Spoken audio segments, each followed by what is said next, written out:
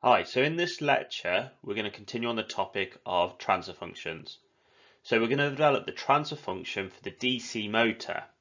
And for this, we're going to focus on a high fidelity model.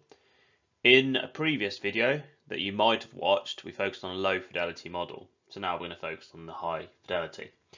Starting point, what we're going to do is derive the ODE differential equation, and then we'll move then on to the transfer function. So after this lecture, you should be able to understand how the DC motor high fidelity model ordinary differential equation model is derived. And this is the form of the DC motor that we're looking at here. Undertake the Laplace transformation on the ordinary differential equation, and then that enable you to rearrange it into the transfer function form. If any of these steps you're struggling here, re-watch the 4-part video that I did on the transfer functions. So if there's any steps that don't make sense as we're going through, refer yourself back to the 4 videos that I first of all put together on transfer functions. So I'm going to start off by giving you an introduction. So a DC motor is a common actuator used for a control system.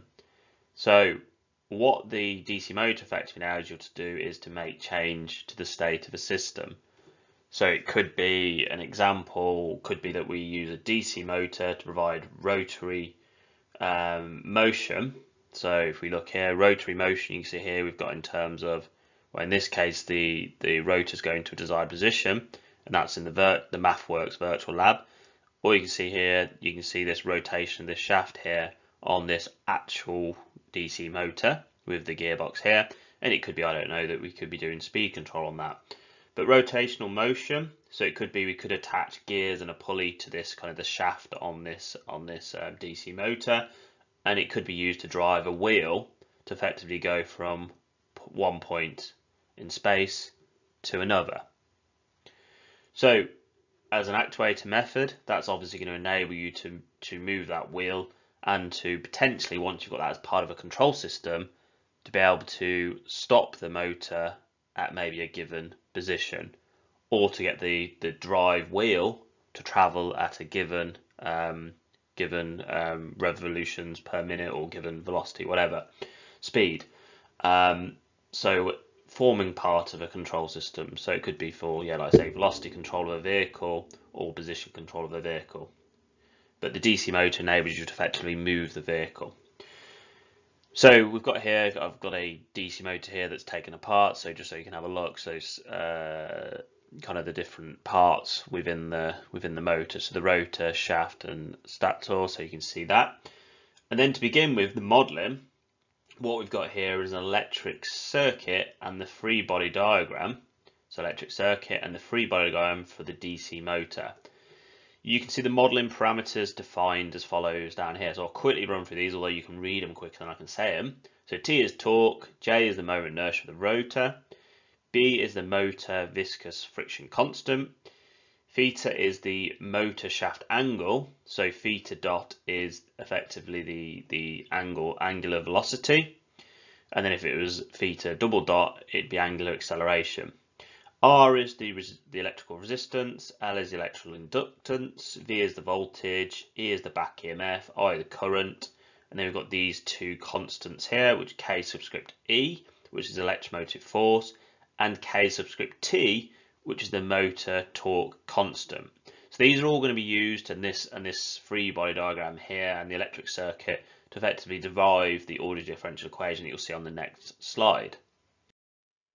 What we're now going to do is derive the order differential equation of the DC motor. This is based on the illustration on the previous slide, so where we had the electrical circuit and then the free body diagram for the DC motor.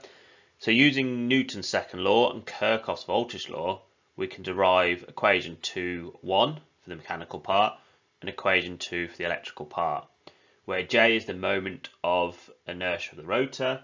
This here, theta double dot, is the angular acceleration. And this here, equation 2(1), is effectively a second order equation. Plus B, which is the motor viscous friction constant. And then here we have the angular velocity is equal to, and then this T, this torque here. Then we've got the electrical equation where L is the electrical inductions or the inductance. Rate of change here, so this is a first order equation. The order's just one, where I is the current, the rate of change of current, plus resistance, then the current term here, which is equal to the voltage take away the back EMF. So these following two equations, so what we can say is the torque is proportional to current, so it's given by this equation. So the torque here, which is given here, is equal to the current here with this constant term here, where the constant term is the motor torque constant. The back EMF, so this E here, is related to the rotational velocity. So back EMF is, or the angular velocity or rotational velocity, whatever you want to call it, is given by this, where again we've got this constant here for the electric motive force constant. What we can do now is we can substitute equation 3.1 into equation 2.1, and then we'll get this equation given here. And likewise, we can substitute equation 2.4 into equation 2.2. So this E here can be substituted into here, and then we end up with this equation here. This here is our two equations for the order differential equation that we will now use forward on the next slide and the next part of this video. So if you watch part 2 of this video, where we'll effectively undertake the Laplace transformation and then come up with a transfer function based on these two equations. So please, watch part 2 if you want to kind of understand how we get the transfer function from these equations. If you have any questions regarding any of this, please feel free to contact me. Thank you.